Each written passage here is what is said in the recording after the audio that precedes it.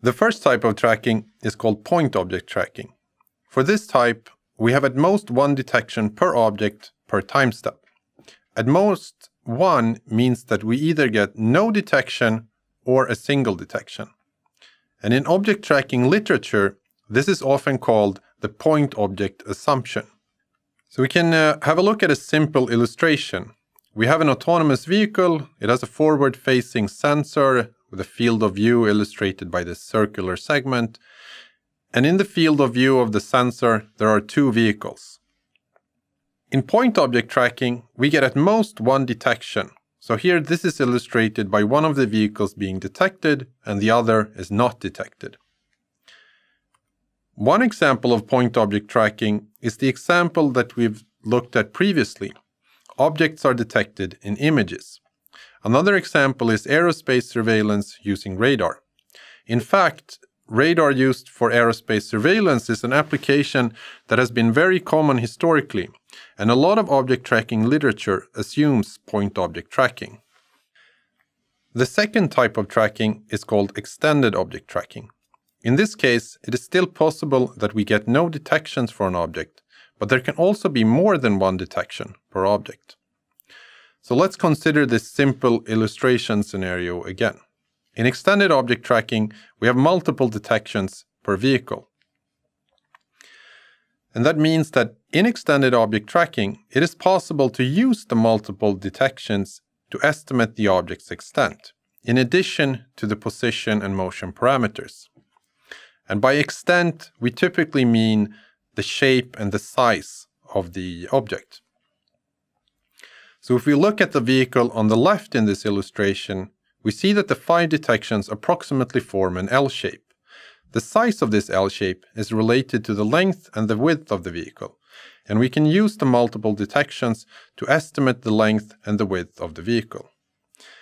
If we consider instead the vehicle on the right, we only have 2 detections, and there are no detections located on either the left side or the right side of the vehicle. And in this case, we cannot estimate the length of the vehicle, but we can estimate the width. So some examples of extended object tracking scenarios are when LiDAR sensors are used or when automotive radar sensors are used. The third type of tracking is called group object tracking. For this type, we have several objects that are treated as a single entity, a group object. Often, each member of the group can be detected in the sensor data, and therefore there is a possibility of multiple detections per group. So one example of group object tracking is shown here on the right. So a camera was positioned overlooking a footpath, and pedestrians were detected in the image data. A ground plane projection of the detections is shown in the top image, from a top-down perspective or bird's eye view. Also shown are the group estimates, visualized as ellipses. And each ellipse is meant to encircle the members of the group. And the numbers printed next to each group is the number of detections that we expect from that group.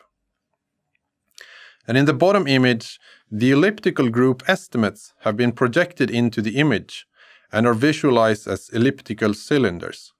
So as you can see, the single individual on the left of the image is also given a group estimate. So in this particular example, group is given a fairly broad interpretation, where a single person is still considered a group, albeit with a single group member. Group tracking can be applied to many different sensors and in many different scenarios. It could, for example, be that we are able to track individual objects, but we are more interested in studying group behavior, and therefore we track groups rather than individual objects. Alternatively, it could be the case that it is not possible to discern the individual objects, and we are therefore forced to track groups. The fourth type of tracking is called tracking with multipath propagation. Again, we have a possibility of multiple measurements per object. In this case, it's due to a phenomenon that is called multipath propagation.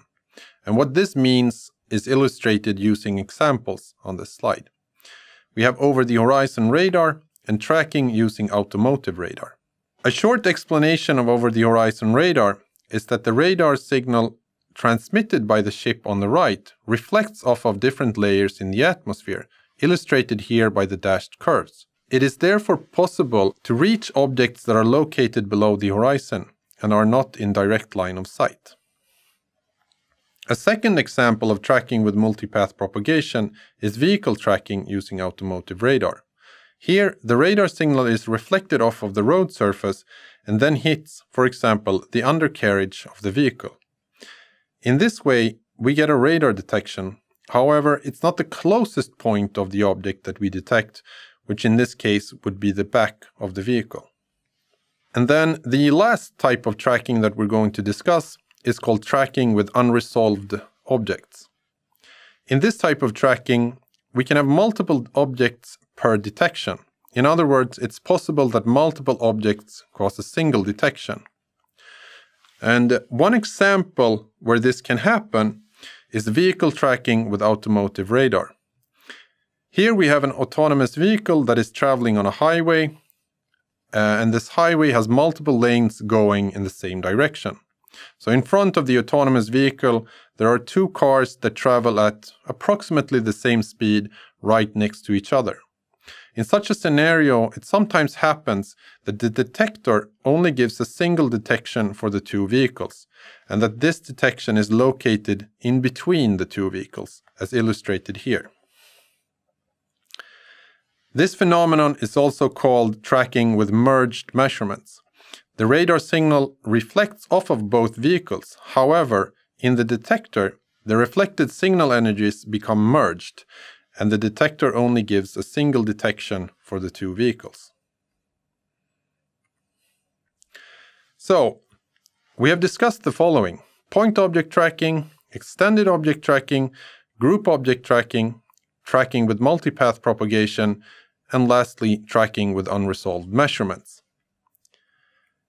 In this course, we're going to focus on the first type, which is point object tracking. Here we have at most one measurement per object. That is, each object is either not detected at all or detected by one measurement.